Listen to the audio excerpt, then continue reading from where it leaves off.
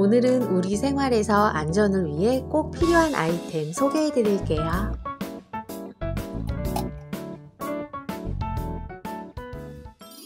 콘센트 커버 4개 1,000원입니다. 멀티탭이나 콘센트에 꽂아서 사용하는 안전 커버예요.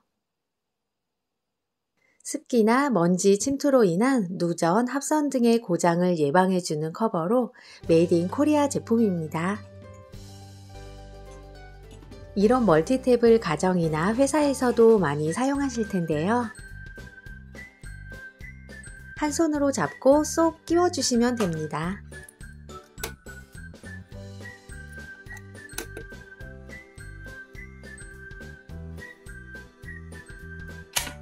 뺄 때도 손잡이가 있어 쉽게 뺄 수가 있어요. 사용하지 않는 콘센트의 감전사고나 트래킹 화재 예방을 위해 커버가 필요해요.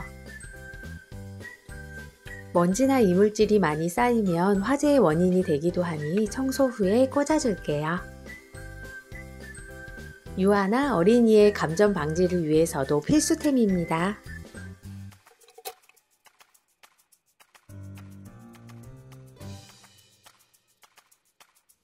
집안 구석구석 사용하지 않는 곳에 안전을 위해서 꽂아주었어요.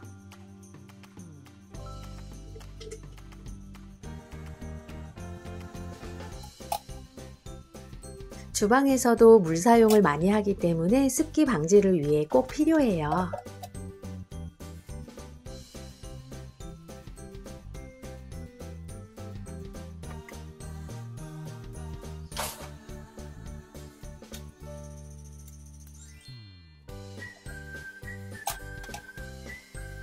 국내 생산 제품의 가성비도 좋으니 안전을 위해 꼭 사용해보세요.